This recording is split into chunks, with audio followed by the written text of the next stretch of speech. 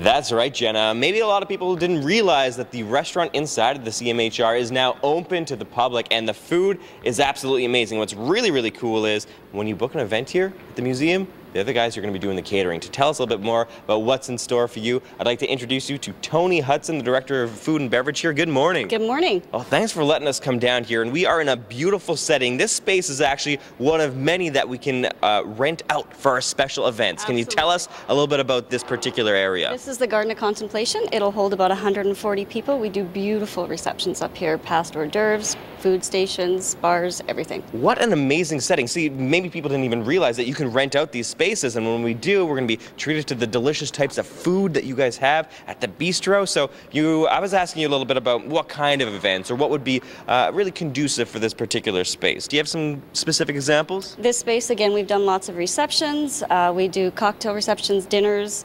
We've done meetings up here, pretty much anything. Nice. And you mentioned that the space can be sort of catered to the event, so we can set up bars, and we can set up food bars as well, right? Nacho bars, poutine bars, everything. I love it. It's going to be this blend of all these great worlds and things coming together right here. But so maybe the garden is great for some events, but maybe we need something different depending on the gathering or the occasion. What are the other spaces that we could be using here at the museum? We do have the Senator Nancy Ruth Boardroom, which is on the 6th floor. Beautiful space. There's a terrace across from that, which will hold about 60 people for a dinner, 80 people for a reception.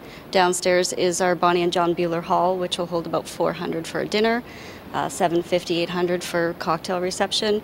MTS classrooms, we've got meetings down there. We've got, it'll hold about 140 people for reception, again, dinner. So we're doing lots of Christmas parties, weddings, cocktail receptions, everything. Holy smokes. Okay, so many great reasons to be coming down and taking advantage of this. And when we do, you guys are going to be taking very good care of us. Let me very carefully.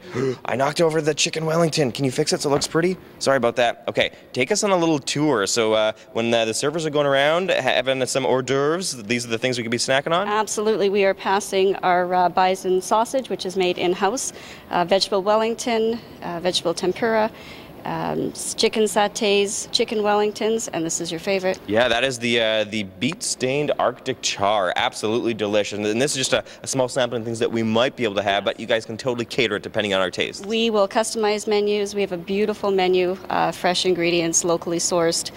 You can't go wrong. All right, Tony, thank you very much. Appreciate your time. We got to see some of the cool spaces that we could be hosting the meetings in, but if you haven't seen the Bistro yet, it is a beautiful spot. So we're heading back down there to show you a couple of the other things that are on the menu. But first, I'll send it back to the BT studio.